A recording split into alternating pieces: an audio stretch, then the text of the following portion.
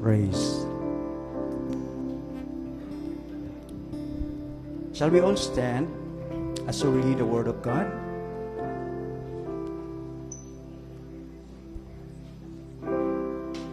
In Psalms 46 verses 1 down to 11. God is our refuge and strength, a very present help in trouble. Therefore, we will not fear. Though the earth be removed, and though the mountains be carried into the midst of the sea, though its waters roar and be troubled, though the mountains shake with its swelling, there is a river whose streams shall make glad the city of God, the holy place of the tabernacle of the Most High. God is in the midst of her. She shall not be moved. God shall help her just at the break of dawn. The nations raged. The kingdoms were moved. He uttered his voice. The earth melted. The Lord of hosts is with us. The God of Jacob is our refuge. Come, behold the works of the Lord, who has made desolation in the earth. He makes wars cease to the end of the earth. He breaks the bow and cuts the spear in two. He burns the chariot in the fire. Be still and know that I am God. I will be exalted among the nations. I will be exalted in the earth. The Lord of hosts is with us. The God of Jacob is our refuge. Amen. Heavenly Father, we thank you, God, for your very presence. We acknowledge your presence, O God, in our midst. You are the King of kings and you are the Lord of lords. The mighty God, everlasting Father, Prince of Peace, O God, and Lord, the coming King. We acknowledge you, God, in our lives, Father. Lord, even as we come before your throne of grace and mercy, as we worship you, Lord, in spirit and in truth, Father, search our hearts, O God. Search our hearts. Cleanse, O God, everything, O God, that displeases you. Thank you, God, that your blood has made us worthy before your eyes. Thank you for your grace and mercy. Thank you, Lord, that you are faithful till the end. And help us to be faithful towards you also. Father, as we come before you, God, we pray that we will give our all, the best, oh God, for you. We want to worship you, Father God.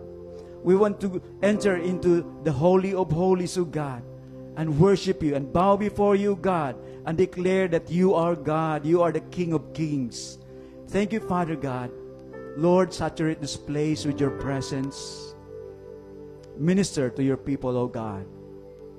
Thank you, Lord, that you're going to heal the brokenhearted, oh God. Lord, that you're gonna heal, Lord, those who are suffering right now, who are sick, oh God. Touch their bodies, Lord.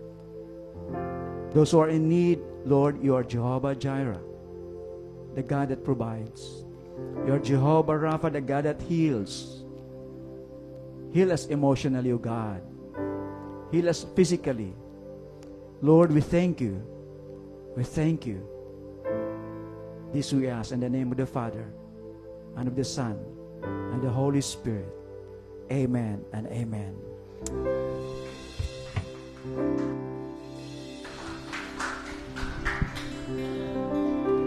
Let's continue to close our eyes and feel the presence of the Lord in this place.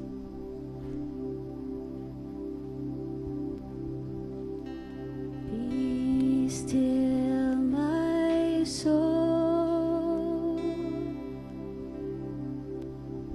Be still, my soul. Cease from the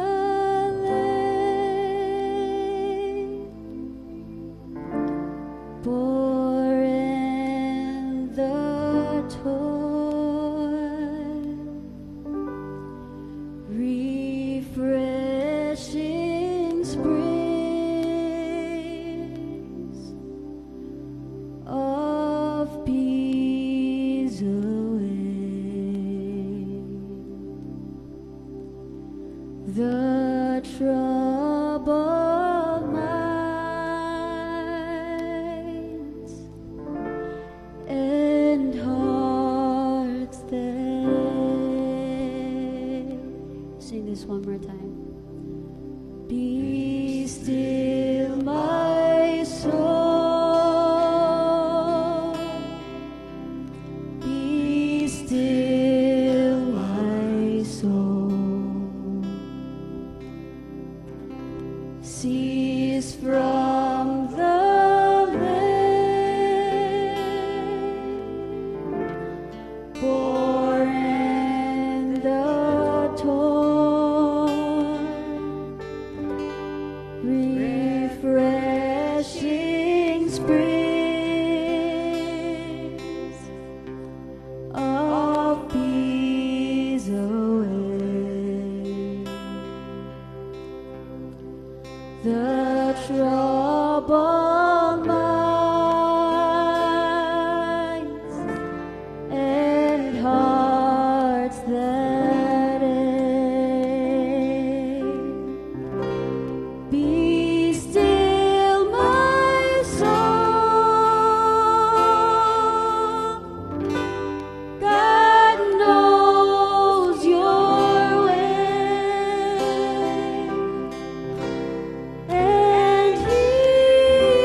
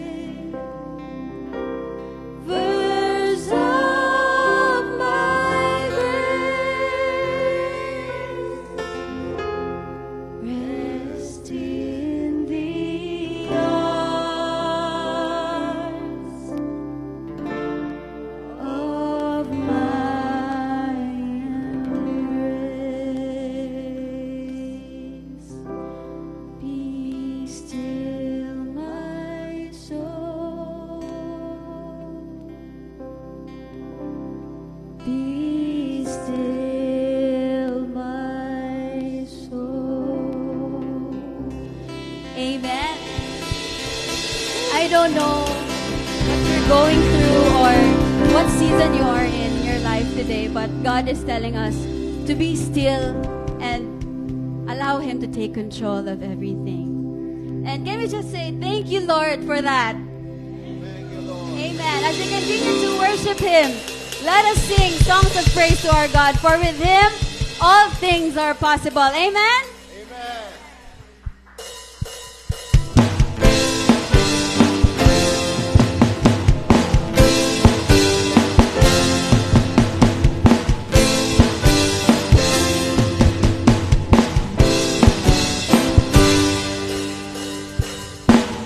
Come on, let's clap our hands.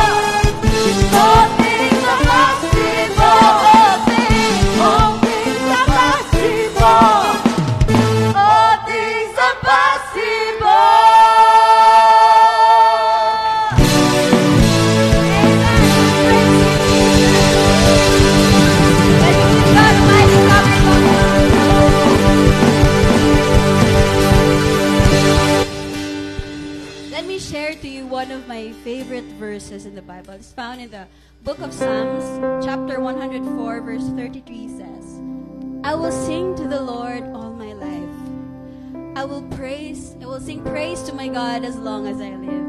Allow me to read it one more time. I will sing to the Lord all my life. I will sing praise to my God as long as I live. Oh, how we love to praise your name, Father. We love to feel your presence. Thank you for your love for us. Search our hearts, O God. Make our worship pure, and may it be a sweet aroma to you, Lord.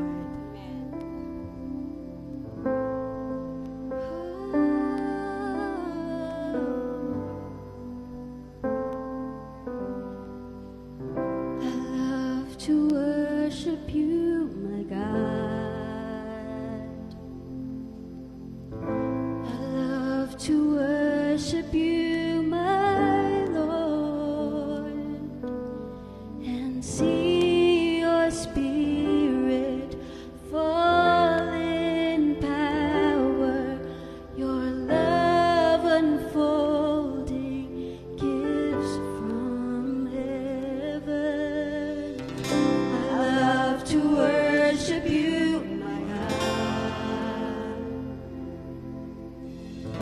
I love to worship you, my Lord, and feel your precious breath of heaven, your all-consuming love. Holy Spirit, come in power, change my heart. I want to live for you, my God. Let your spirit come in power, change my life, that I may live for you, my Lord. For us, Lord.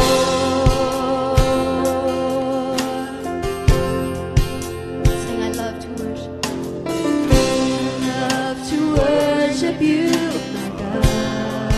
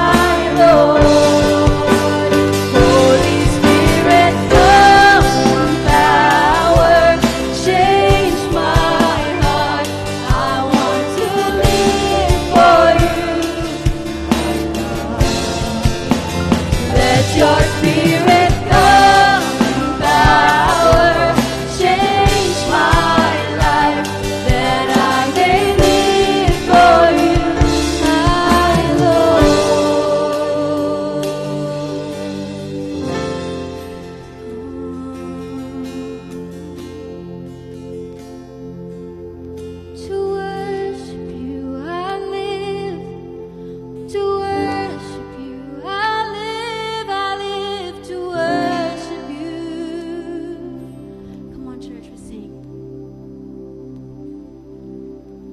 To worship you I live. To worship you I live. I live to worship you.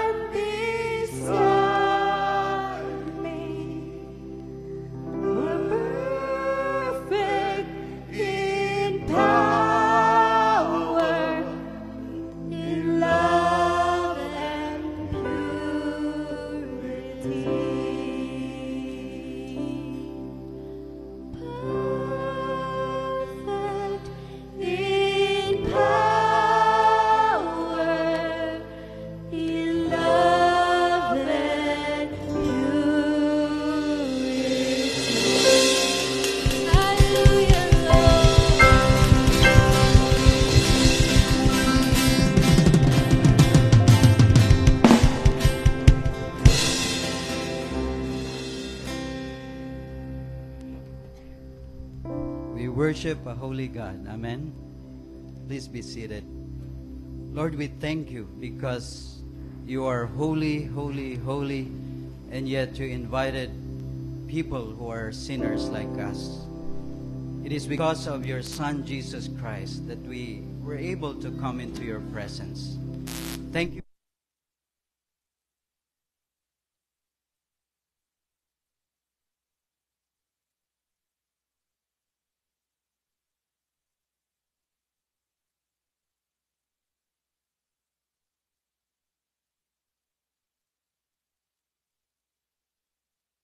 This Christmas, we remember your great love for us.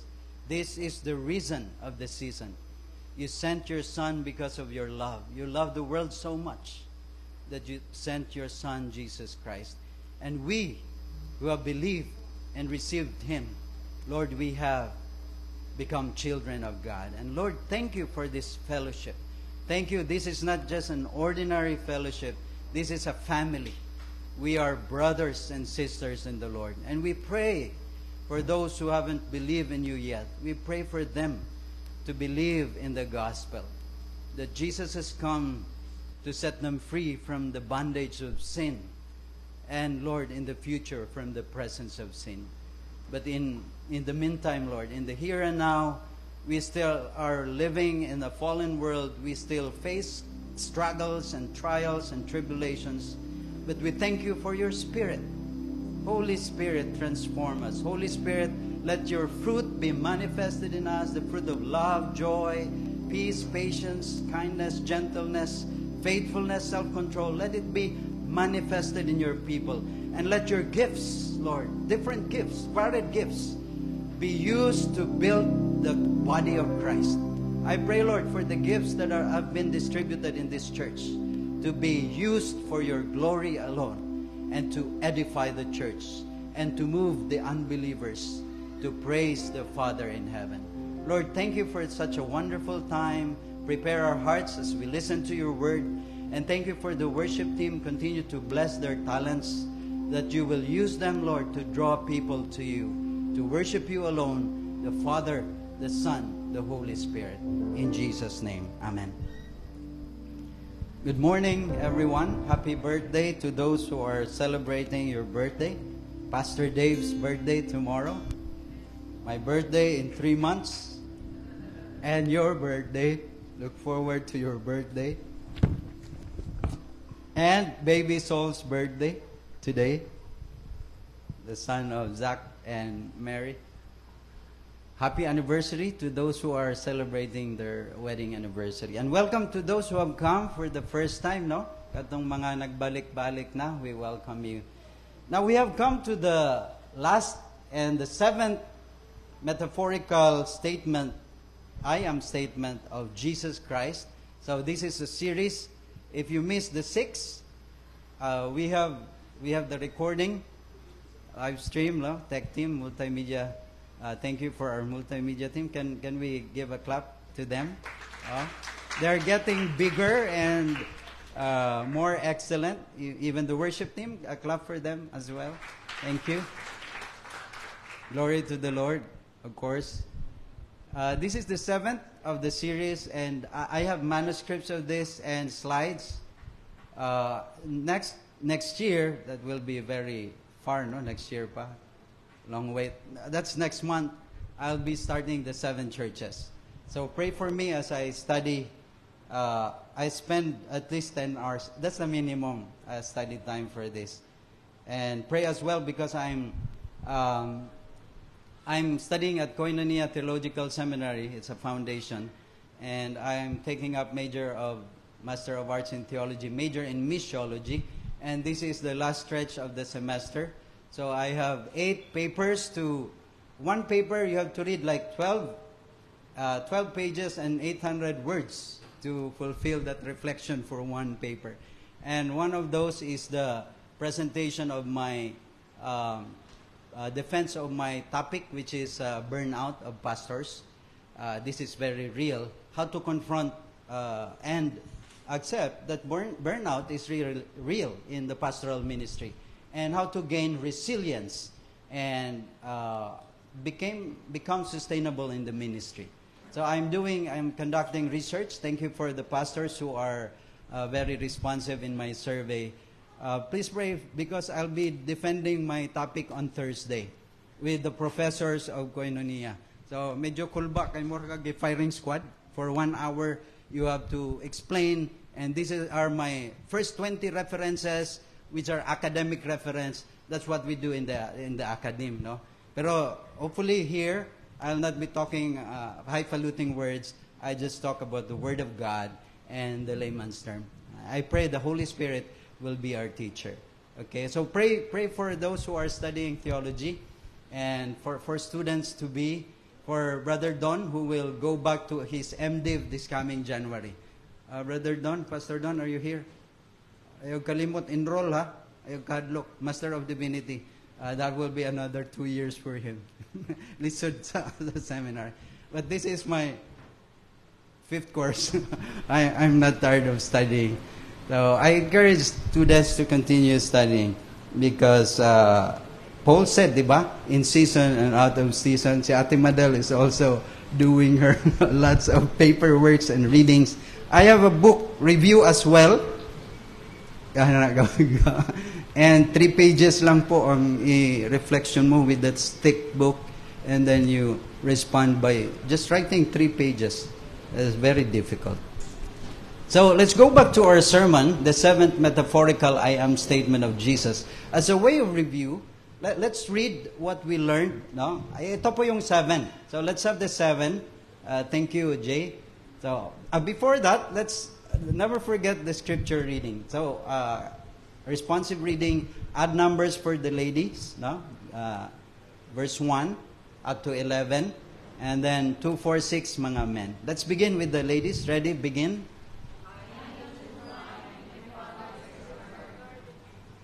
He cuts off every branch in me that bears no fruit, while every branch that does bear fruit, he prunes so that it will be even more fruitful.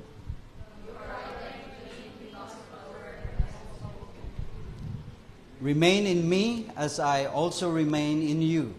No branch can bear fruit by itself. It must remain in the vine. Neither can you bear fruit unless you remain in me.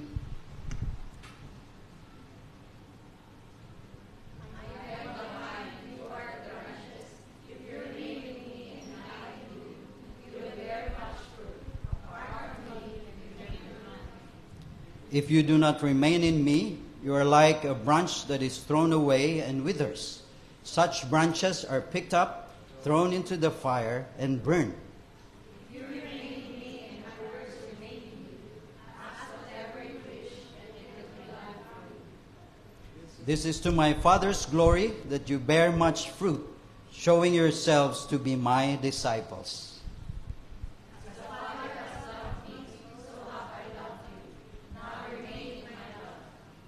If you keep my commands, you will remain in my love, just as I have kept my Father's commands and remain in his love. Everyone, I have told you this so that my joy may be in you and that your joy may be complete. May the Lord bless all of us as we continue to reflect and understand, and let the Holy Spirit teach us the Word. So this is the summary of the 7 statements of Jesus, metaphorical. It's a figurative way of saying, I am the bread, I am the light of the world, the door of the sheep, good shepherd, resurrection, the life. And last 2 Sundays ago, the way, the truth, 3 Sundays ago, the way, the truth, and the life. And finally, number 7, I am the vine. This is the longest. This is the longest for me, 9 pages of my manuscript. So I hope I can focus on my manuscript. No anything, no sideways and byways. Okay, so let's review the claim number 1. Ladies, please read. Ready, begin.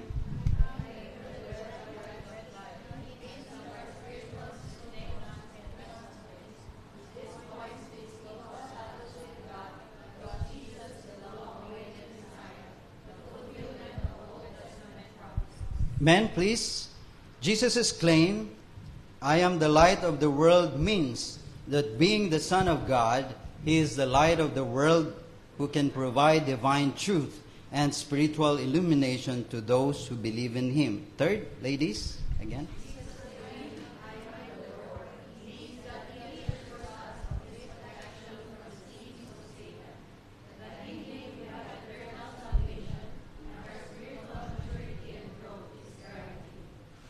Men, Jesus' claim, I am the good shepherd, means that He is the only Savior of the world, both for the Jews and Gentiles, who offered His life for our salvation, and knowing Him intimately follows thereafter. Women, please.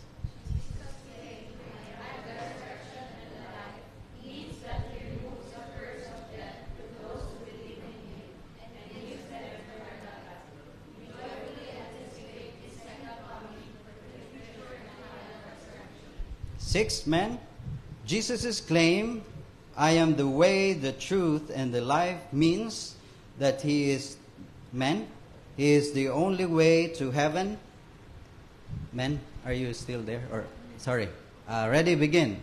Jesus' claim, I am the way, the truth, and the life, means that He is the only way to heaven and none other. That by Him the true God is revealed, and that eternal life is received and experienced in Him alone. Thank you for the reading. You know, the story of Jesus' life, everything about Him, His public ministry, His from the birth, infancy, to His boyhood when He was 12 and the silent years, meaning no record in the Gospels. His teachings, and then His time with His disciples, the public ministry, His suffering, His death, and His resurrection and ascension are all narrated by the four Gospels in different perspectives. So different angle, like when there's an event there, somebody is on the 10th floor, iba yung perspective niya. Somebody who is like just stone throw away, iba yung perspective. Somebody who just heard, never saw it, but he heard something is going on, iba yung perspective. But the four where they were authentic and genuine witnesses of Jesus Christ. And so this story of the life of Jesus is recorded historically. And the most historical, and in the secular world, the most scholarly work in history is the book of Luke. I'm not telling Matthew and Mark and John are not that secularly accepted. There are a lot of facts that prove that these are genuine writings of the first-hand witnesses of Jesus. But if we consider the Gospel of John, where we based our series, this 7 I am statements of Jesus, the metaphorical I am statement, it begins in verse 1 with, in the beginning was the Word. Jesus was the Word. And this Word was with God, and the Word was God. So there's no apologizing here. And then in verse 14, we jump, the Word became flesh. This Word who was with God and who was God, eternally present before time, before the creation of the heavens and earth, before the time began. Because time started when there was the sun and the moon that marks the season. Before that, Jesus was already there. He is with God. He was God. And yet in verse 14 of John chapter 1, this word, capital W, logos, that's in Greek. Because in Greek, they have this logos who is impersonal. Logos who is high and above, but impersonal. You cannot relate with logos. But for John, logos became person, became flesh in verse 14. And He dwelt among us. So the God who is with God, who was really God before time began, became part of creation. He was born. That's why we celebrate Christmas. It doesn't mean that He was born December. It could mean that He was born in March or April, the time of spring, the time that is not winter in Israel, in Palestine. Scholars say probably March or April, the celebration of the Passover, because they don't celebrate Passover in December, for you to know. That's why there are people who don't celebrate Christmas sa December. because of the argument that Jesus was not born in December, probably March or April, the celebration of Passover. But I don't care about the date. What I care is the essence of celebration, that God became human beings. If you eradicate the celebration, then you don't celebrate the incarnation, that Jesus, who is God, became human. And so John was very clear with that. That's why let me quote John Stott. Also John, he wrote the book Incomparable Christ in page 35, and I quote, "The Creator assumed the human frailty of His creatures. The Eternal One entered time. The All-Powerful made Himself vulnerable. The All-Holy exposed Himself to temptation. And in the end, the Immortal died." The great paradox. No? He was God, and yet became human. He was holy, but he was tempted by Satan. And He is immortal, and yet He died. That's a great paradox. This is the one we worship and adore, our Savior and our Lord Jesus Christ. And so in the seventh metaphorical I am statement, Jesus used the vine which is one of the richest analogies of the Jewish people. Now let me begin by citing the importance of vineyard, the vine. What is the importance of vineyard? Where it is grown, how it is cultivated, how is it protected, and how is the vineyard protected and cared for so that you can have maximum yield. Grapes money. Fruits of vine, grapes, diba? Vineyard. So let's look at the importance of the vine. The vine branches were usually allowed. Vines are important for domestic, economic, and religious life of Israel. It was grown in the ancient Egypt and in Canaan even before the time of Abraham. Before Abraham came in Genesis 14, Numbers 13, there was already vineyard in Canaan. That's the old name of Israel, Canaan. When God called Abraham from Ur, and then they traveled to Haran. From Haran, his father died, Terah, but Abraham decided to move from Genesis 12. He was told by God, "I will give you 3 blessings. You move to this place I will show you." And so he arrived in Canaan. And this place was already full of vineyards. There are already grapes, no? The mountain regions of Judea and Samaria, largely unsuited for grain or wheat, no? Kanang murag sa ato rice, sa ilaha grain or wheat, were well adapted for vine growing. So the mountainous part, hills, diha mo grow ang vineyard. A vineyard was usually surrounded with a protecting wall of stones or thorny hedges to keep out destructive animals. In every vineyard was a tower for the watchman. So these are precious agricultural products. Why? There's a tower for a guard. There's a hedge and a wall to protect from destructive animals. And in every vineyard, there will be a vat into which the juice flowed from the wine press. There's the wine press. Usually when they harvest kanang grapes, tamak-tamakan lang na nila. And there's a vat that the juice will flow into that vat. It's a container made of stone.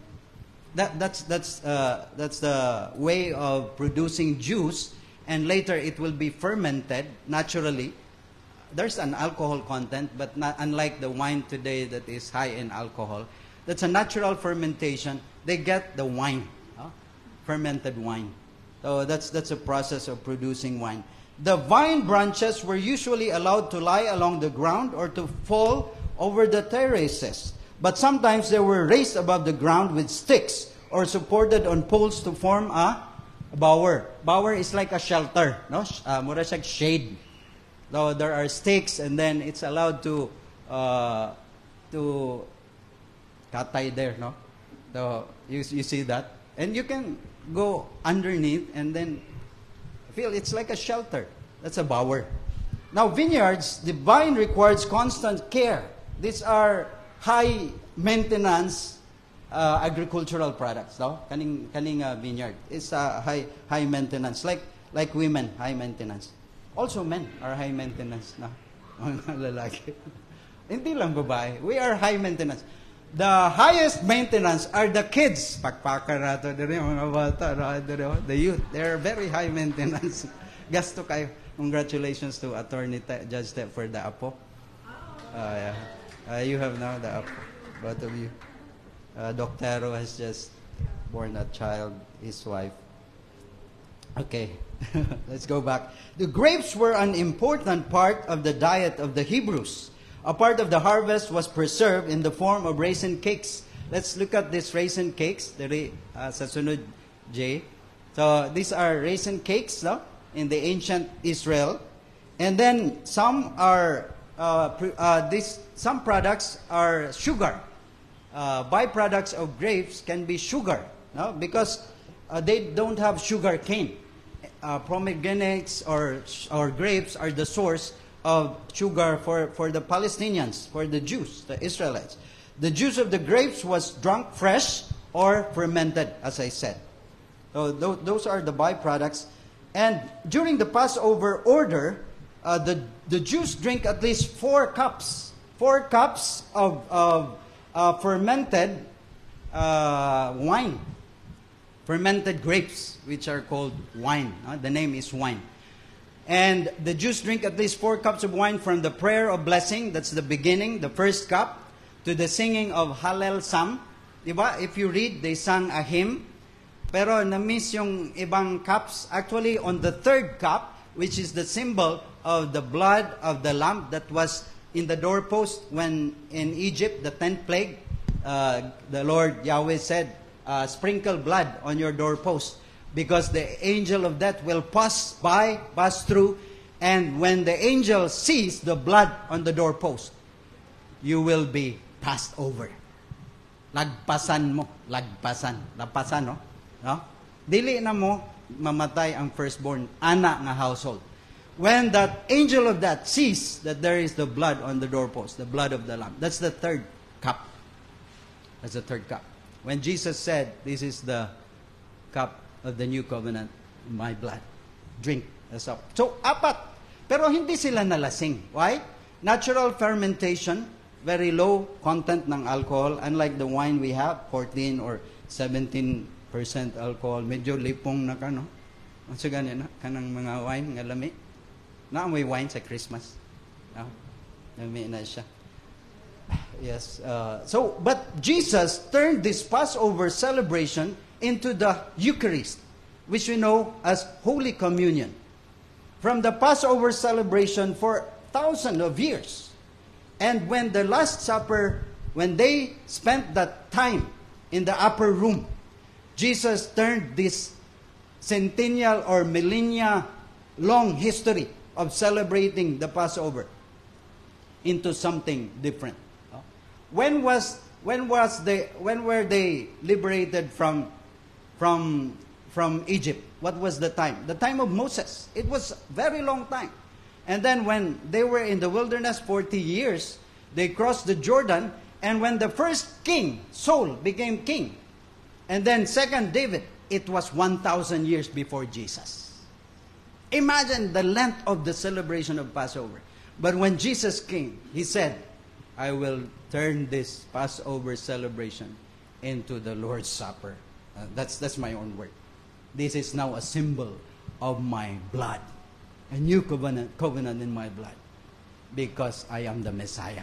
I have come to fulfill what the Old Testament has been saying about. Now that we know the significance of the vine, let's proceed to the 7th metaphorical statement of Jesus. In the first verse of chapter 15, because we are looking at John 15, the claim of Jesus to be the true Israel, he says, I am the true vine. You know, he was referring to the Old Testament text. Let's look at 2 vineyard songs, no? Dalawang vineyard songs. The first song is in Isaiah 5, 1-7. I will sing for the one I love, a song about his vineyard. My loved one has a vineyard on a fertile hillside. He dug it up, cleared it of stones, and planted it with the choicest vines. He built a watchtower in it, cut out a winepress as well. Then he looked for a crop of good grapes, but it yielded only bad fruit. Now, you dwellers in Jerusalem and people of Judah, judge between me and my vineyard. What more could you have been done for my vineyard than I have done for it? When I looked for good grapes, what did it yield? Only bad. Now I will tell you what I am going to do to my vineyard. I will take away its hedge. It will be destroyed. I will break down its walls, and it will be trampled. Trampled? Ganon talaga. It's a waste. I will make it a wasteland, neither pruned nor cultivated, and briars and thorns will grow there. I will command the clouds not to rain on it. The vineyard of the Lord Almighty, who is this? Is the nation of Israel. And the people of Judah are the vines he delighted in. And he looked for justice, but saw bloodshed. For righteousness, but heard cries of distress. The vineyard is Israel. That's in the first song of the vineyard. In verses 18 to 23, I did not include here, chapter 5, Prophet Isaiah issues 4 woes, 4 laments over God's people, Israel, because even if God delighted in his people, even if God showed his blessing to them, they rejected him. And Israel not just rejected him, but despised him. This reflects the rejection of the Messiah in Isaiah 53 verse 3. He was despised and rejected by mankind, a man of suffering and familiar with pain, like one from whom people hide their faces. He was despised, and we held him in low esteem. The rejection of Israel with God, the God of the covenant, their rejection ultimately found its highest expression when they rejected Jesus Christ. And so we heard last Sunday that the Israel now is still the apostate Israel. They still in their unbelief. They didn't believe in the Messiah. They're still waiting. Where is the Messiah? We want the political Messiah. We want to have a Messiah who is born in the palace. Somebody who is in the purple carpet, who wears the purple color. Not in the manger. Not wearing ordinary clothes. No? Diba katong white cloth? You will see a baby wrapped in a cloth, an ordinary cloth. They're not expecting someone like that. They expect a Messiah who is clothed with a purple color, a very expensive cloth. Somebody born in the palace. But Jesus wasn't born there. And so they remain in their unbelief.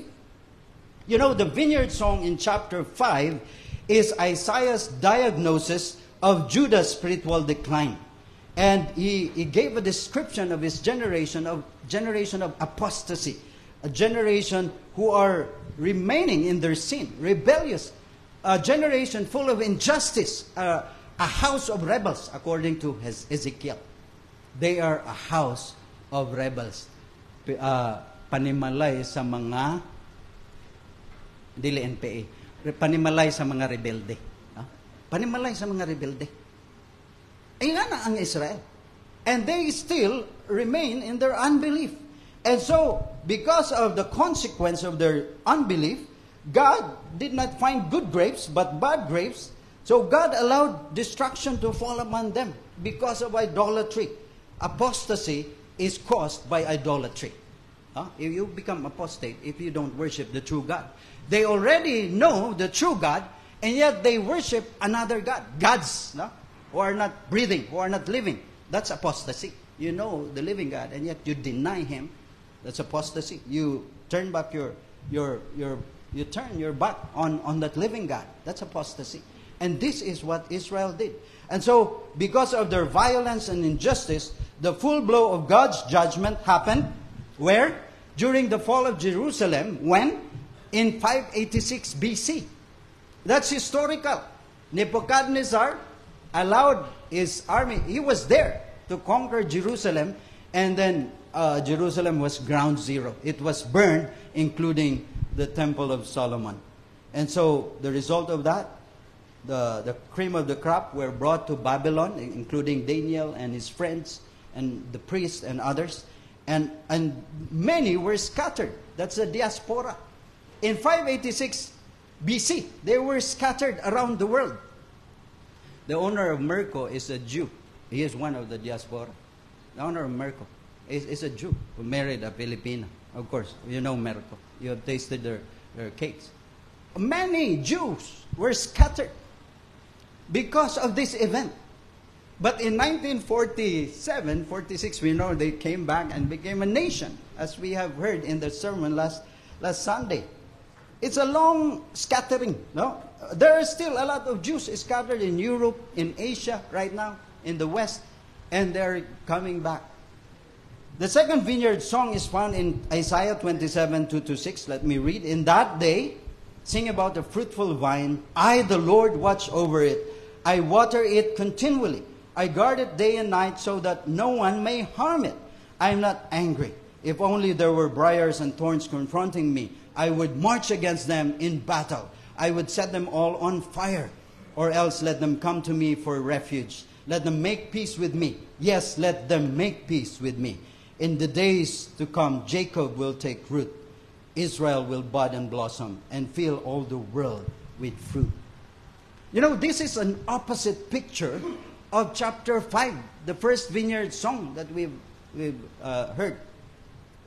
The vineyard song in chapter 27, you know, is a future picture of a redeemed and a renewed Israel. Let me repeat that.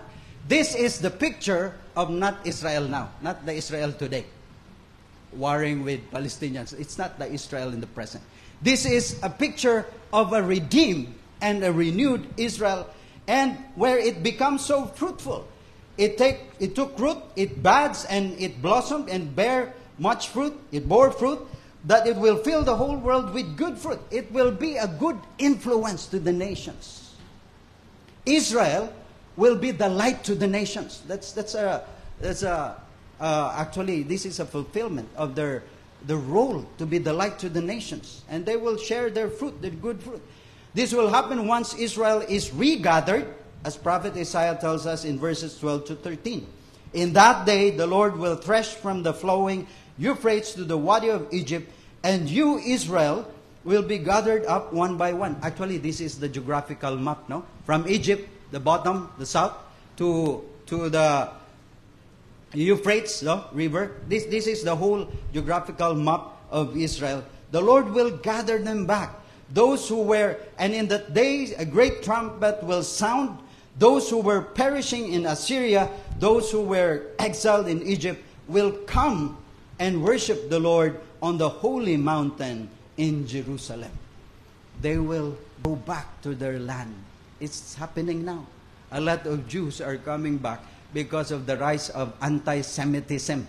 You know, hatred of the Jews is back. They're being stoned, they're being ridiculed anywhere in London, anywhere especially in Europe. And so they're going back. They're deciding to go back, but it's not yet the full measure. They're still deciding to go back, and it's happening. Let's wait for that. The Apostle Paul confirms this in the first letter to the Thessalonian believers. When will this happen fully? No? The realization of Isaiah 27. In 1 Thessalonians 4, 16-17, for the Lord himself will descend from heaven with a cry of command, with the voice of an archangel, and with the sound of the trumpet of God. Verse 13 of chapter 27, Isaiah. In that day, a great trumpet will sound. That's the sound. In 1 Thessalonians chapter 4, verse 16. And the dead in Christ will rise first. Then we who are alive, who are left, will be caught up together with them in the clouds to meet the Lord in the air. And so we will be with the Lord. We will be with the Lord. That will be the fulfillment. That's the time of fulfillment. The second vineyard song of Isaiah, found in chapter 27, as I said, is a direct contrast to chapter 5, the first vineyard song. Because in chapter 5, Israel was unfaithful. Israel was unfruitful. But it was only good for trampling, for destruction, to be left as a wasteland. But in chapter 27 of Isaiah, it became fruitful and good. It is full of righteousness. It is full of justice. It is full of the glory of God. Direct opposite. Now this will happen, actually. This will really happen. And so when Jesus claims, I am the true vine, and my Father is the gardener, the disciples understood that he was telling them about the first vineyard song in Isaiah, and he was actually looking forward to the second vineyard song in chapter 27. Jesus was clearly discussing about the failure of Israel as the vineyard of God. And so when he said in chapter 15, verse 1, I am the true vine, the disciples understood that he was claiming that I am the true Israel. Because in Isaiah 5 and Isaiah 27, the vineyard, it refers to Israel. So when Jesus said, I am the true vine, he was claiming, I will be the true Israel who will be loyal to my God, who will not be disloyal like you. I will be absolutely loyal to the Father till the end. I will follow the Father's will. Jesus was saying that. And the disciples understood his words. And so, when he claimed that, the disciples were just listening. And when he claims, I am the true vine and the Father is the gardener, they fully understood that the fulfillment of Isaiah 27 is beginning. Because Jesus already unleashed the kingdom of God. He inaugurated the kingdom of God when he came. And so the disciples were happy. He is the true Israel who took root. He blossomed and bore fruit. Later, the Apostle Paul quotes a familiar hymn in the first century that shows that Jesus absolutely submitted to the Father. Where can you find that? In Philippians chapter 2, verse 8. And being found in appearance of a man, he humbled himself by becoming obedient to death, even death on the cross. The ultimate picture of surrender of Jesus to the Father is the cross of Christ. The cross of Christ. We don't have a cross here, but the cross symbolizes the full surrender of the Son. He was obedient till the end, and he is the true vine, or true Israel. Jesus was assembling the renewed 12 tribes of Israel, symbolized by the chosen 12. No? Yung 12. Bakit? He intended to choose 12. Why? Because they are the new Israel with the 12 tribes. Jesus is the true Israel with the 12 tribes, replacing Reuben, Judah, Levi, no? Simeon, Judah, everyone. He was replacing them by the 12 tribes he chose. But you know, eventually one betrayed him and fell. So who remained? The 11 remained. And so in this last installment of the I am statement of Jesus, let's look closely to what Jesus will tell his disciples, the 11 who remained. And, in verses 3 to 11 of John 15, let's look closely. The setting of this claim, for us not to be lost, it was in the upper room. Go back to that. Thank you, Jay. With 11 disciples, because Judas was already decided to leave. These words are addressed to his disciples who are already saved. Let me emphasize that. The words Jesus said in John 15 are for the born again, those who have relationship in Jesus Christ. And so the words that I will be describing to you is for the believers. It's not for unbelievers. It's for those who have believed and received Jesus. This is the setting. The 11 were there. They were the first-hand audience of the words of Jesus. Now let's go to the sixth implication of being in the vine. What does it mean if you are part of the true Israel? So this is what it means. Number one, Jesus cleansed the disciples through the word that he has spoken to them. He says, you are already clean because of the word I have spoken to you, in verse 3. Jesus' words are the truth that sets them free from the bondage of Satan's lies, blindness caused by sin, and deafness because of spiritual death.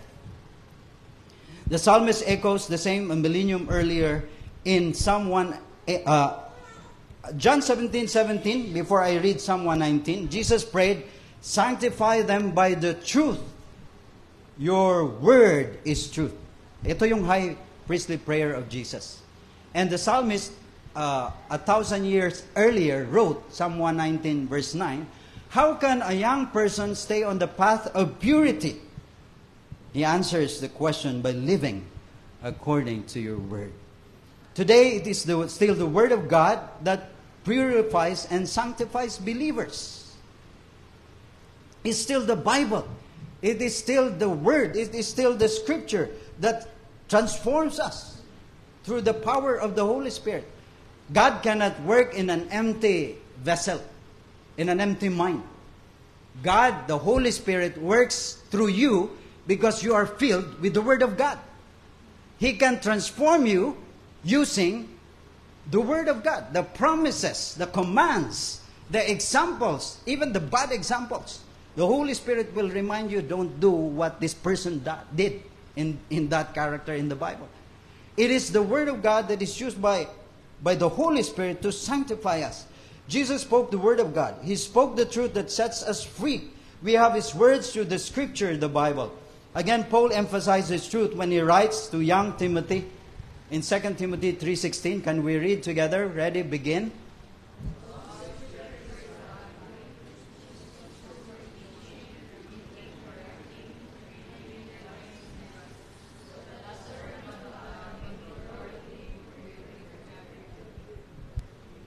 Okay, thank you. Don't forget that. 3:16 also, 2 Timothy. Remember, salvation is a one-time event, but sanctification is lifetime. This is what 2 Timothy 3:16 is telling us. You need to be corrected. Now first, you need to be taught. You need to be rebuked. You need to be corrected. You need to be equipped. Now, it's a full sanctification process. Salvation one time, sanctification lifetime. And this is the sanctification process. 2 Timothy 3:16. The Word of God will teach us the ways of God. The Word of God will rebuke us from our tendency to be rebellious, to do rebellious acts. The Word of God will correct us from misconceptions. We have a lot of ideas that are not actually in sync to the Word of God. That's why the Word of God will correct you. It's a misconception. It's actually wrong doctrine. So the Word of God will correct us, misconception. It will train us to live righteous lives. And the Word of God will fully equip us to do good works. So that in Matthew 5:16, it will result to people praising the Father in heaven. Is the Word of God lacking? Completo. It will teach you, to guide you to the paths of righteousness. It will rebuke you of your rebellious tendencies. It will correct you of your misconceptions. Ang daming turo ngayon, no? We can go to the social media and just believe anything. But the Word of God will correct those wrong teachings. And it will equip us as a body of Christ to be ready to do good works so that people outside will praise the Father in heaven. There are two sides to sanctification. We're talking about sanctification. Number one, sanctification is, next slide, Jay. It is for purification. That's the first side of sanctification. Involves separation from uncleanness and impurity. Holiness demands that we avoid doing certain things. In Ephesians, Paul says, take off the old clothes. The sinful nature, take it off. You have to be holy. That's the first stage, the first side of sanctification. The second side is consecration. It means separation to God and to His service. Holiness demands that we actively pursue doing certain things, other things. Instead of lying, you need to tell the truth. Instead of being lazy, you need to have work so that you can be generous to others. Instead of backbiting, you have to affirm and encourage. Diba? Old clothes, new clothes in Ephesians. This is consecration. And it means service to the Lord. Romans chapter 12.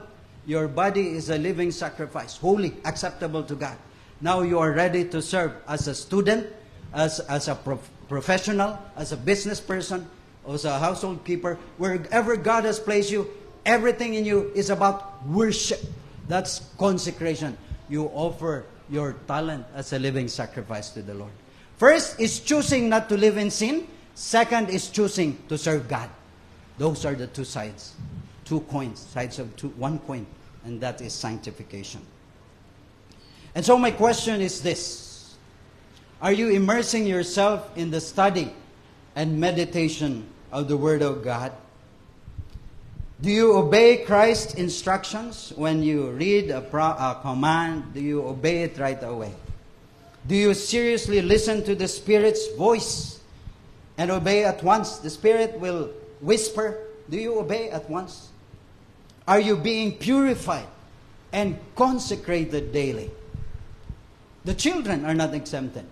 Whether you are in the business, whether you are a government worker, a private worker, you are working in the corporate world, everyone, we are called into serious study of the Word of God, because God uses the Word to sanctify us, purify and consecrate His people.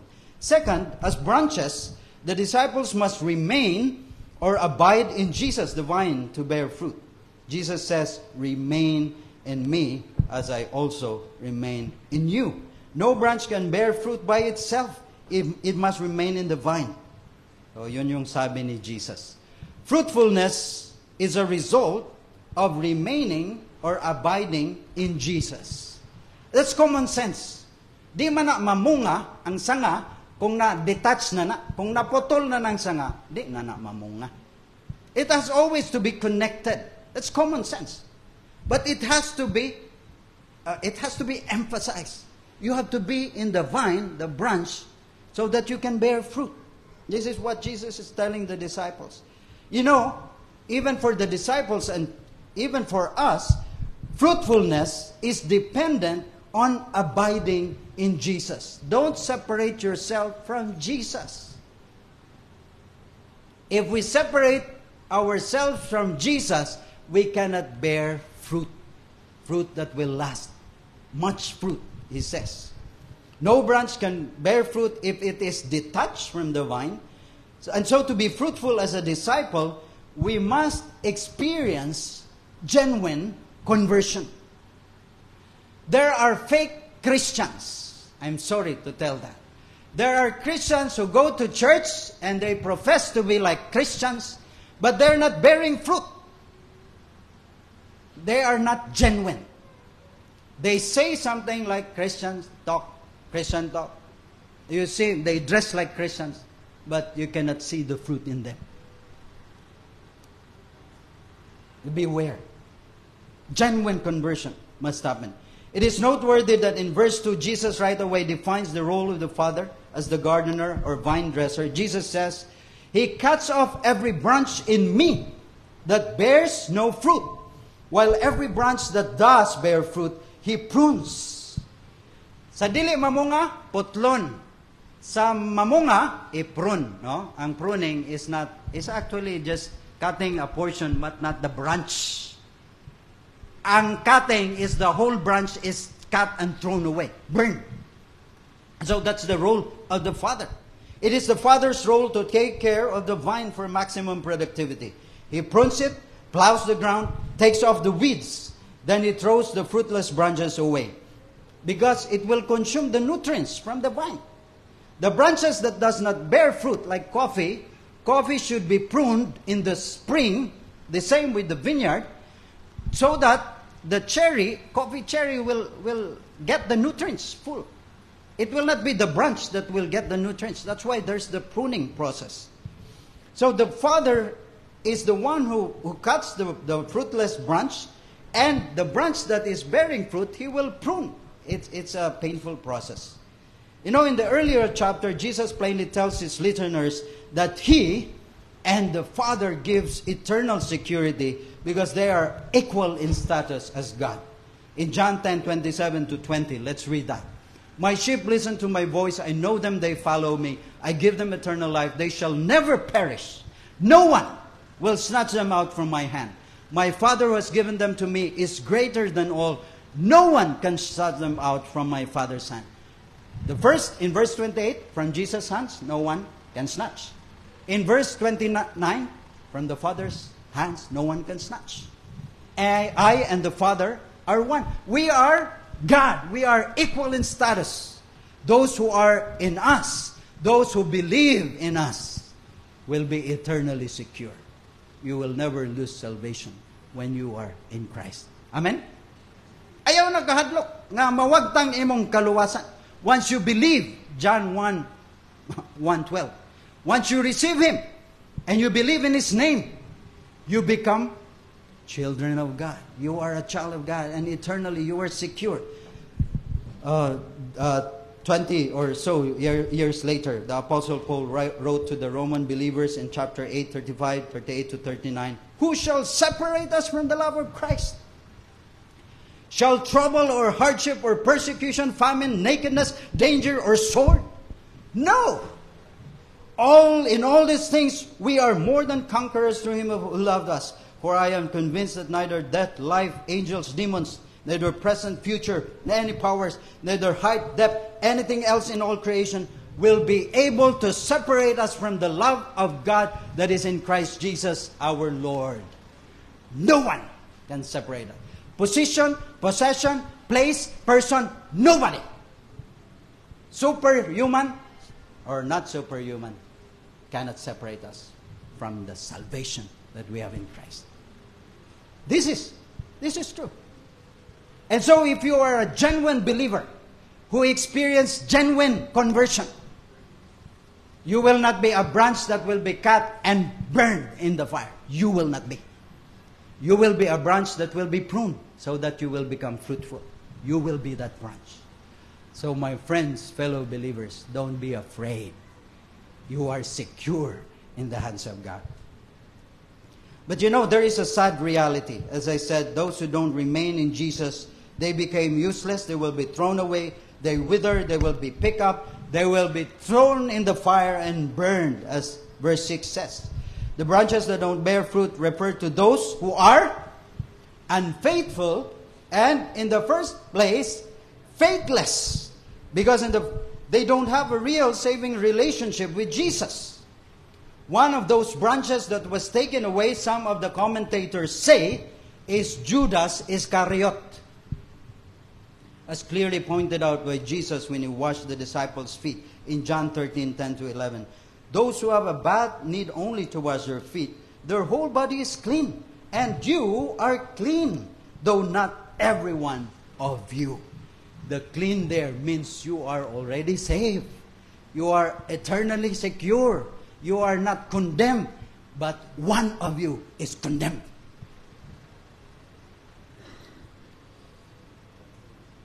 For He knew who was going to betray Him, and that was why He said not everyone was clean. The Apostle Paul in Romans 10 writes that the preaching of the gospel is needed for people to hear it and respond by believing in it. But there are really some who heard the preaching of the gospel but remained in their unbelief. Verse 13, "For everyone who calls on the name of the Lord will be saved. How then can they call on the name, the one they have not believed in? And how can they believe in the one of whom they have not heard? And how can they hear without someone preaching to them? And how can anyone preach unless they are sent?" Sent, preach, hear, believe. That's a process. If nobody is sent to preach the gospel, nobody can hear and believe it. But you know, the last verse is very sad. But not all the Israelites accepted the good news. The prophets were sent. Jesus was sent.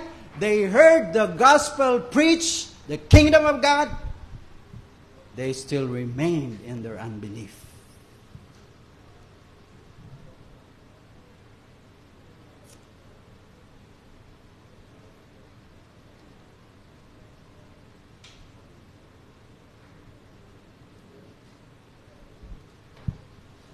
There are a lot of professing Christians in the past today who are not really born again. I'm sorry to say that. There are a lot who go to church who are not really saved. We cannot point to them. God knows. God knows their heart.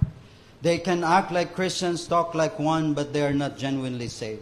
The fire mentioned in verse 6, chapter 15 of John, refers to God's judgment that will come to them at the appointed time, as it always does. We must remind ourselves that nothing is hidden from the eyes of God. Everything is laid bare. He sees every intent of the heart. He can tell what's in the person. He can tell if that person is genuinely saved or not. The Apostle Paul writes about God's righteous judgment in 2 Thessalonians 1. This is the evidence of the righteous judgment of God, that you may be considered worthy of the kingdom of God, for which you are also suffering. Since indeed God considers it just to repay with affliction those who afflict you, and to grant relief to you who are afflicted, as well as to us, when the Lord Jesus is revealed from heaven with his mighty angels in flaming fire. That's the fire there. They will be burned in the fire. This is the flaming fire, the judgment, inflicting vengeance on those who do not know God and on those who do not obey the gospel of our Lord Jesus Christ. Those who did not respond to the preaching of the gospel, they will be judged eventually. They will suffer the punishment of eternal destruction away from the presence of the Lord and from the glory of his might. This is horrible picture. This is horrendous, to say the least. You heard the gospel, and yet you did not believe. You just make believe. Pakitang tao lang. Okay lang. Because of this relationship, I just go there. To save my face. No, no, no. It's about your eternal destiny. It's about your salvation.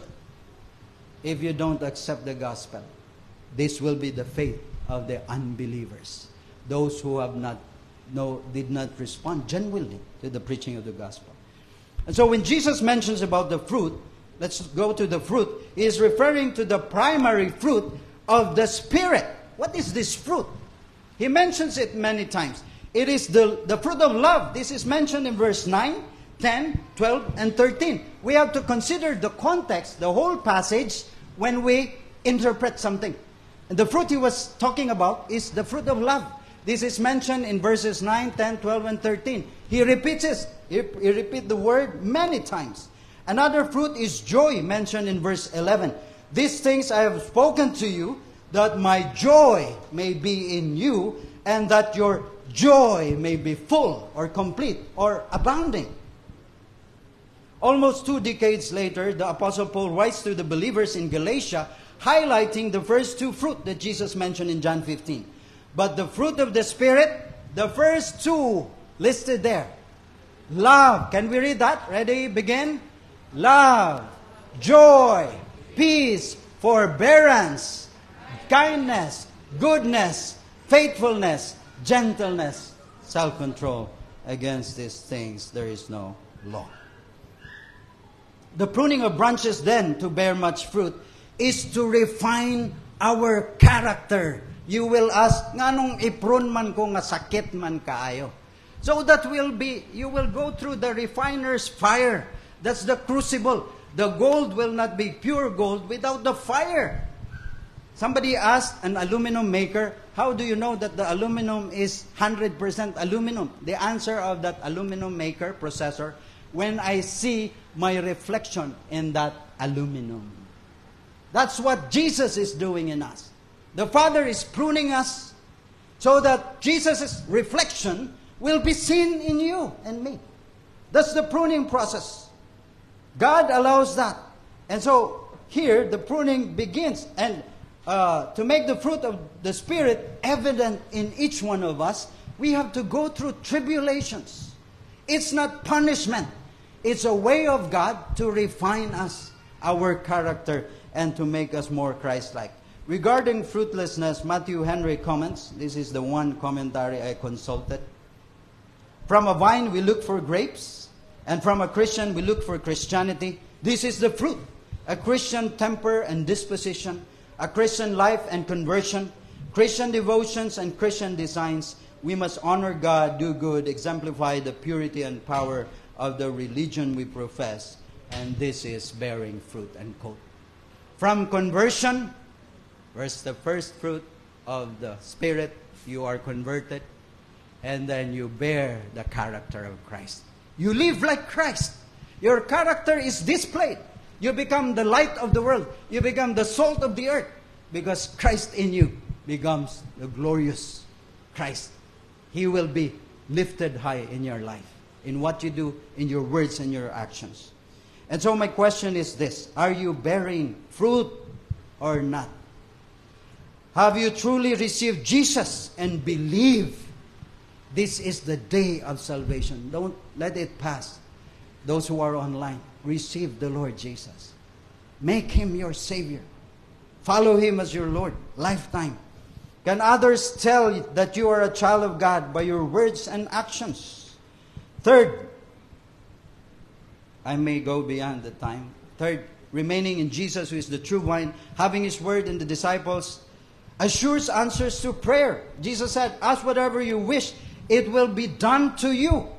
And I will do whatever you ask in my name, so that the Father may be glorified in the Son. Pagkalami ani nga saad igsuon. Unsa pa may inyong pangayoon? Ask whatever. Ask whatever. You may ask me for anything in the name of Jesus. And I will do it. Whatever your prayer. Fruitful believers who love God, love their neighbors and themselves will have ready answers when they pray according to the Father's will. In the name of Jesus.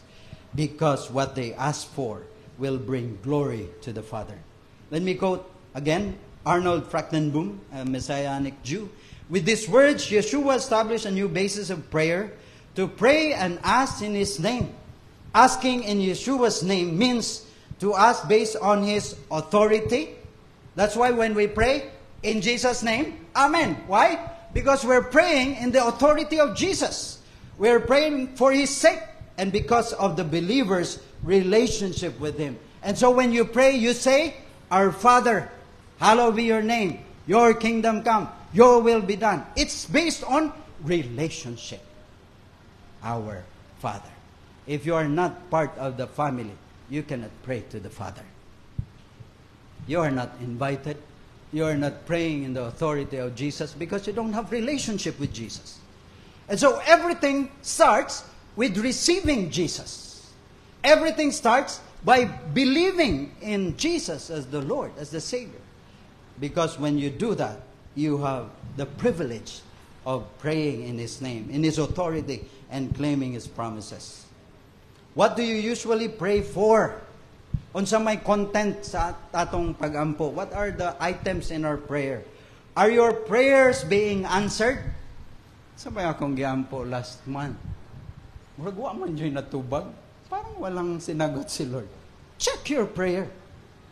What's the motive behind what you're praying for? Are you praying in authority of Jesus? In the authority of Jesus? Are you praying in accordance with the Father's will or not?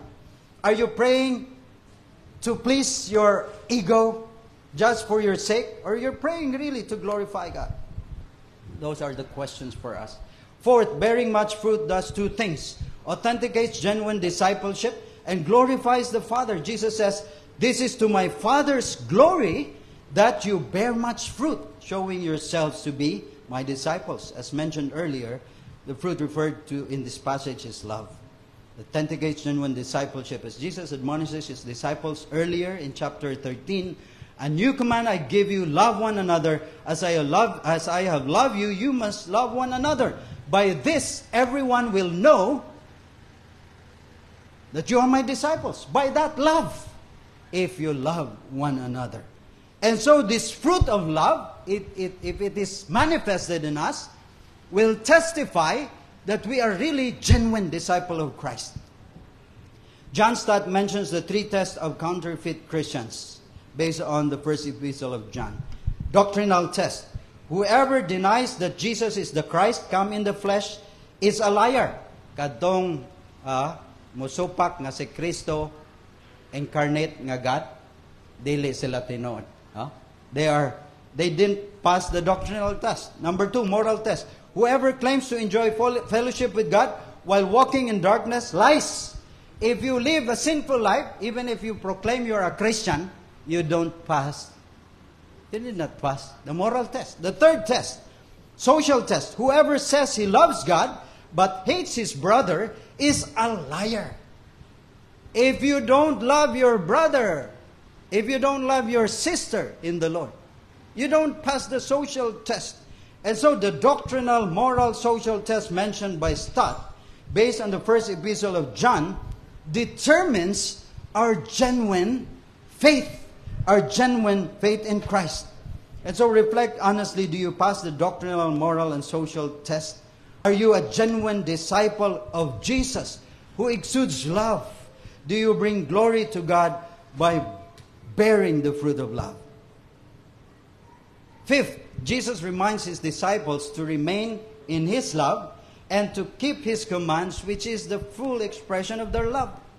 He says, as the Father has loved me, so I have loved you. Now remain in my love if by keeping my commandments. If you keep my commands, you will remain in my love, just as I have kept my Father's commands and remain in his love. You know, this is just an echo of John 14. If you love me, keep my commands. This is just an echo of that.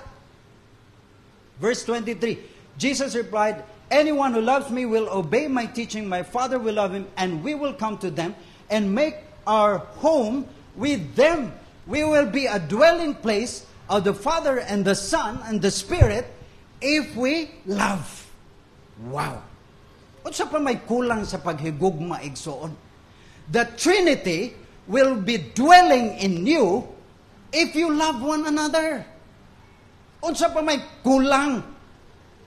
You want the Trinity to be present in your life, manifested? Love, love, love. That's the only command. Now, what makes this commandment great? In Matthew 22:37 to 40, Jesus was asked, what's the greatest commandment? And the reply of Jesus is this: love the Lord your God with all your heart, with all your soul, with all your mind. This is the first greatest commandment. And the second is like it: love your neighbor as yourself. All the law and the prophets hang on these two commandments. Love. Love God, love neighbor, also yourself. What makes this commandment great? And what part of this commandment is very hard to follow? What do you think? What is hard to obey? If you really look to that commandment. Is loving God very hard? Is loving yourself hard? Is loving others hard? We can answer that. Sixth and last, we go to the last part. Jesus told these things to his disciples to ensure that his joy will be in them and that their joy will be complete. I have told you this so that your joy may be in you. The Greek word for joy is kara. Kanang charismatic kara, no? The same. That Jesus is offering his disciples kara is abounding and full measure. This comes out of the revelation that he shared to his disciples about himself and the Father. You remember the job description of Jesus in John 10:10? I have come so that you will have life, life to the full, abundant life. And so when we are part of the true vine, Jesus, we have abundant life that is characterized by love and joy. If you look at a Christian, if you want me to describe a Christian, just two words: that person is loving and that person is joyful. Manifestation of the character of God, the character of love, and the character of joy. Joy is not dependent of the happenings of the season. Joy is always there, even in trials. Joy is there. It will give you hope.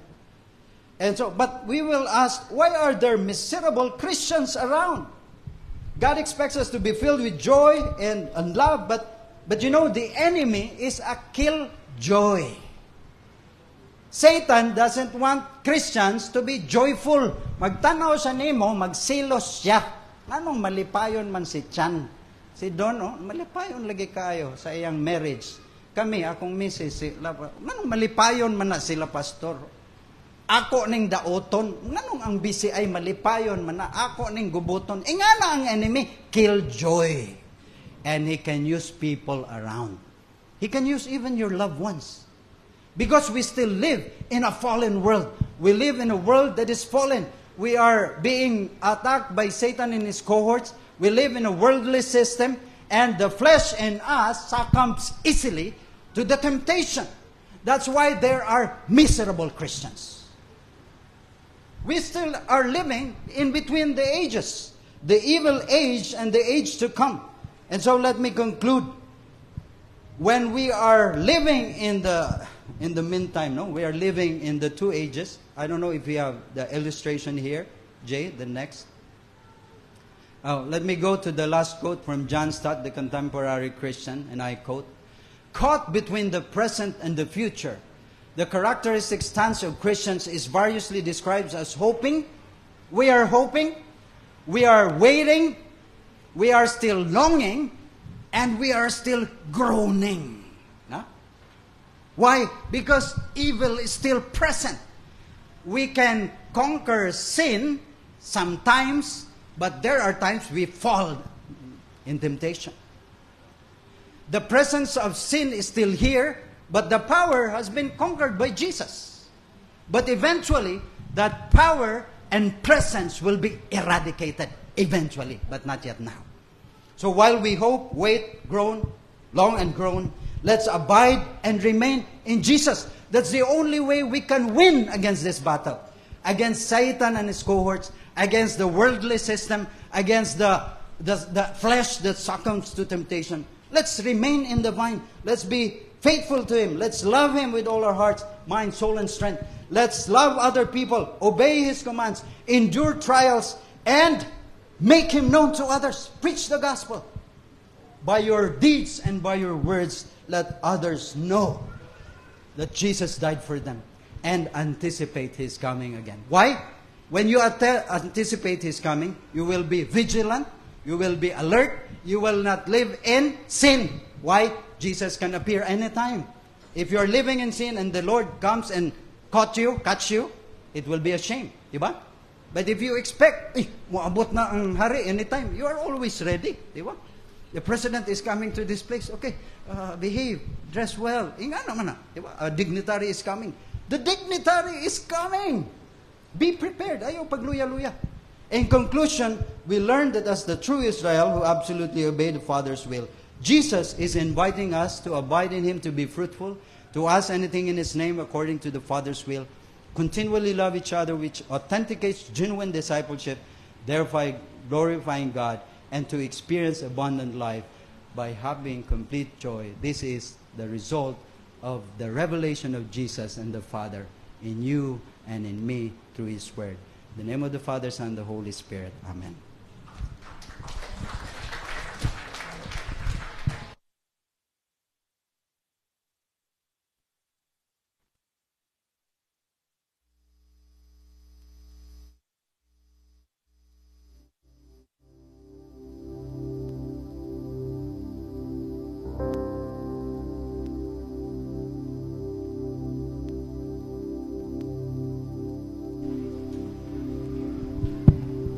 Thank you for that message, Pastor June.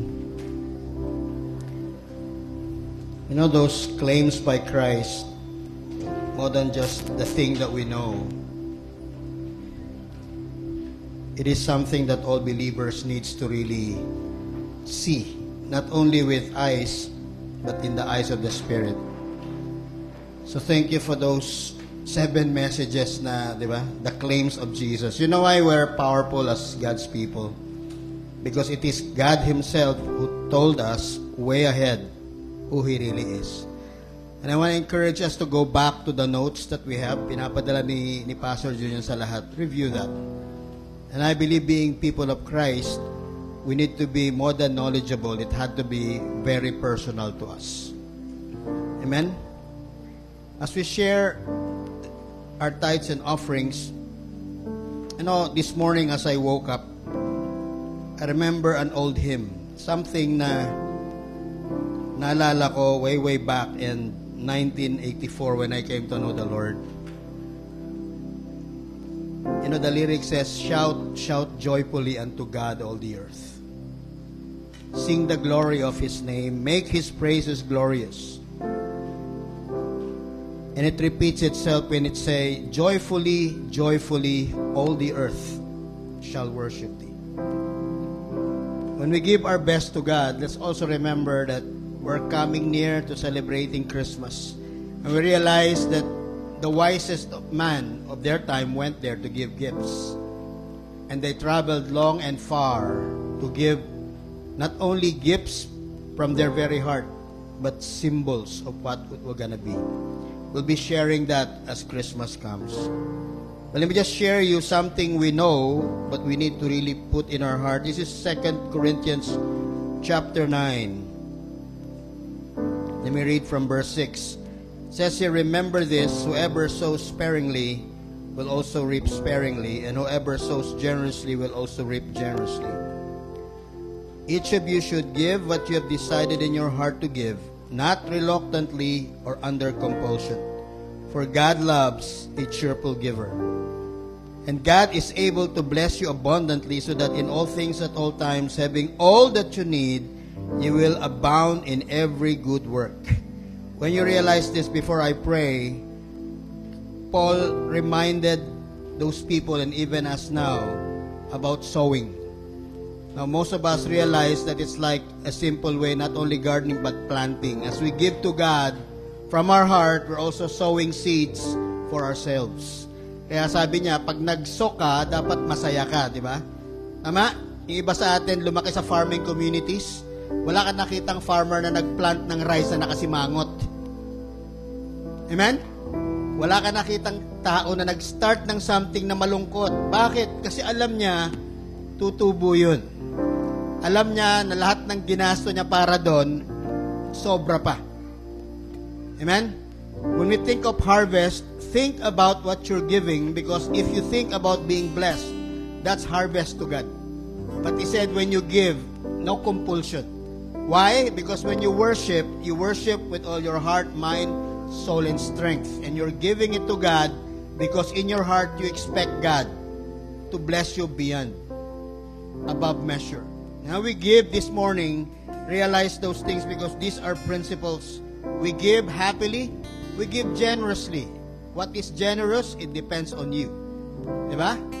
Whether you have so much, you want to give that, or you have so little, you give that. Bakit? Because to God, what matters is the attitude of heart, which is worship.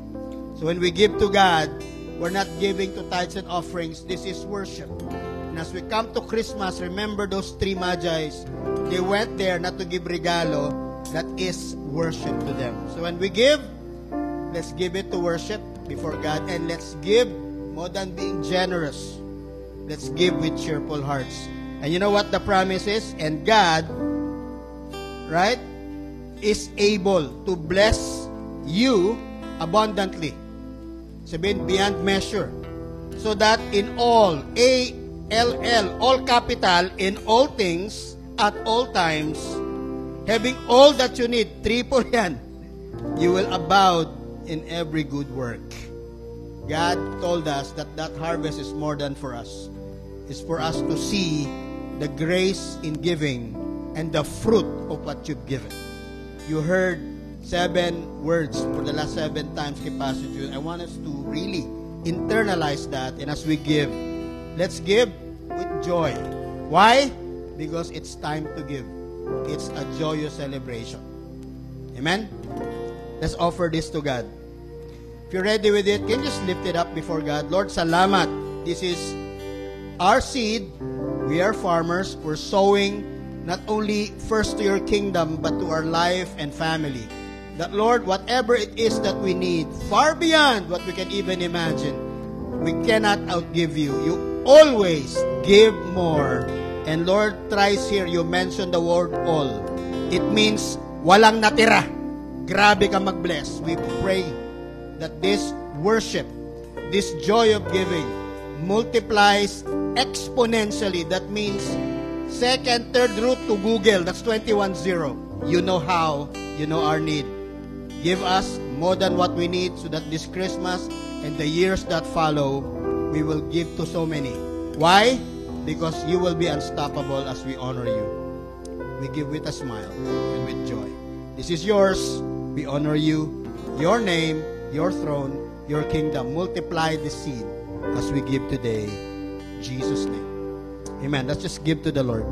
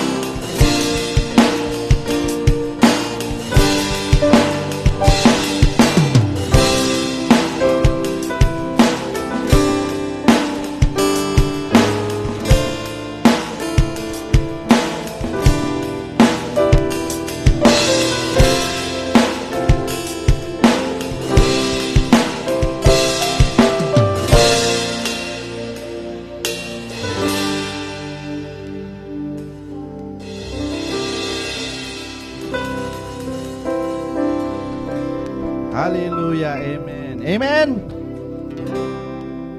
Na-empower ba tanan sa word today? Na-empower ba tanan sa worship today? Amen.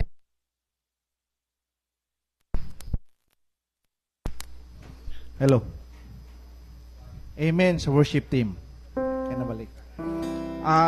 Church, I would like to report to you sa ating munting tahanan, and we believe that we are like nga amo jud silang kamong pahibalon tanan kay after all this is our church and everyone is helping with us. Na-send ba ang picture? Tama ba? Okay. So, in behalf of the board, no, we are very honored. Pasalamat kay me last 2 weeks ago. Na-joy flow of blessing, donation. And kung kisa pa tong gusto, napatay mga nabilin nga dapat pamaliton sama sa kanaganing rostrum, kanaganing glass. Palit patana kanang signage, TV, napay mga ginagmay, no? Ayaw mo kaulaw, doon lang mo. I know, nga ganahan jud mo help. So, before I will proceed, can we mauna din karon siya. Hapit na jud. Next.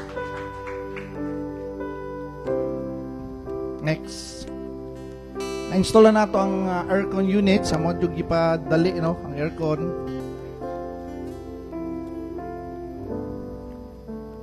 Okay, next.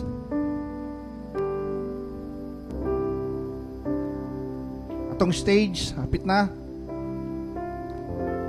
Ato ang foyer or receiving area.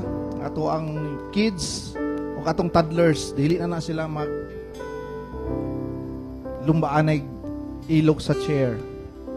Sige, forward, move lang. No?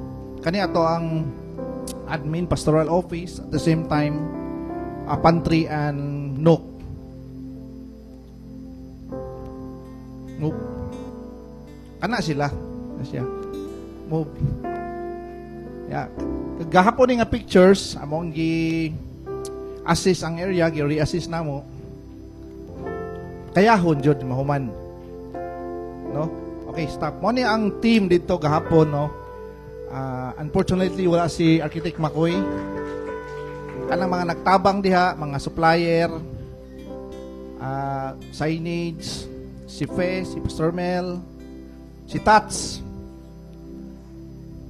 kasi pagani, di maklaro, and many others. Nag-collaborate yun na tanan para mahabol yun na itong schedule because by 24, kani nga area manggod, siyempre mag-open sila every 24. And I believe it's the right time na magamit na itong area as rehearse. As rehearse. And 31. Tama ba? 31? Okay. So, church, dapat tayo mga, kung gusto po mutabang, gusto mo donate, doula lang niyo si Pastor Mel. And last 2 weeks ago, naghatak ba sa inyo pledge card. Kasi ito'y nakareceive. Ang nadawat na mo, murag 5 pa. Tama ba, Pastor Don? So, katong wala pa nyo na-send, pwede man ninyo i-PM or i-send kay Pastor Don or kay Pastor Mel. Kung kinsa pa ito'y gusto mo pledge, napa kay Sister Jenny Rocha. Palakpakan na to si Jenny Rocha. Hallelujah. No, hallelujah. And also, we're planning to have an early Christmas. I think this is a Thanksgiving sa BCI prior to the 24. But if the situation arises, example, kay dito manggod, no, gi-required tag mga kanaganing kuryente nga makakaya ba sa aircon, kay daghan kay tag aircon dito. Basig atong i-fall na lang sa 24. But tentatively, ready yourself in 20. That is 20, that is Thursday, correct? Or the 24. Kisay ganahan rin mag-Thanksgiving ta or mag-Christmas party sa 24 na mismo. Itaas ang kamot. Kumahir raw eh. Kisay ganahan, separate date sa 20. Klaro na to, majority na tong 24. Sige lang, we will inform you in the GC what will be the proper date. Atong atuan ang lugar, ato silang i-pray kasi by January dito na jud ta siya. Alright, and also ang chair nato no naglibog mi asam basi na may mga kailang papalitan nato volume kay karon sa Davao murag 50-50 chairs lang. Siguro madili man ang chair no. Ani nag-bless ato other chair. So let's wait. Let's enjoy and let's thank the Lord always. Pasalamatan natong Ginoo sa BCI. Pasalamatan natong Ginoo sa atong mga pamilya na naa karon diri o katong wala diri. Amen. Naay mga pangutana. Ayaw na lang kay madugay na ta. Kung naa may example no, naa pa po yung other concern o naa may gusto i-share or information with regards to our sanctuary kanang time naay mga details among i-post lang dito sa JC. Amen. Thank you. Any more? Let's by this time we'll request our part of the board, Pastor Ronel, Ansay, Brother Ronel, to pray for the sanctuary. Brother. Before we pray, I'd like to pray sa atong chairman. Salamat, Lord God, for our chairman, Lord God, for the leadership, oh Lord God. It is a part of worship, no? Without the guidance of God unto Him, wala kita. So, igamit lang siya sa Ginoo. Amen. Okay, let's pray. Father, thank you, Lord God, for the great plans for our church. We are grateful that you have given us what this church needs, a sanctuary. You are our great provider, O Lord God. Thank you for providing all wisdom, finances, and resources, O Lord. Thank you, Lord God. Thank you, Lord God, for everything, O Lord God, that you have touched the hearts of the people, O Lord God, to be generous. We believe for where you lead, you provide. Bless those people who help with their skills, expertise, and resources, and money. We are more than glad knowing that you are the one moving in this project, Lord. In Jesus' mighty name, amen and amen. Hallelujah. Nakalimot no si Pastor Noel dito ni 2 days ni dito nagtabang. Salamat kay Pastor Noel no for your assistance.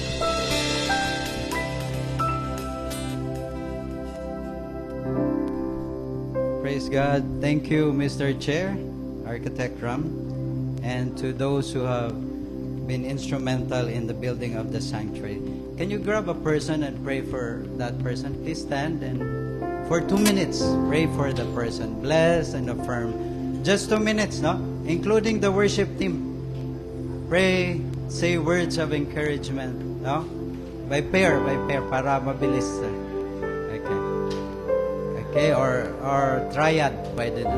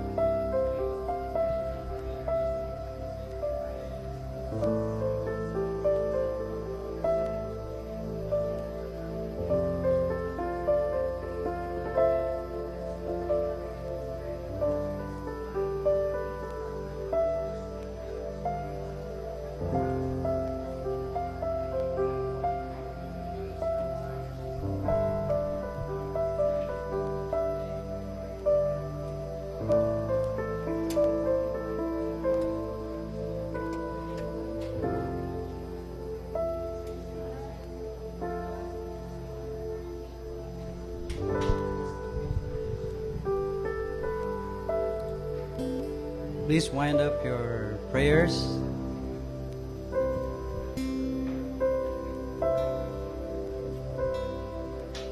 Let's close in prayer.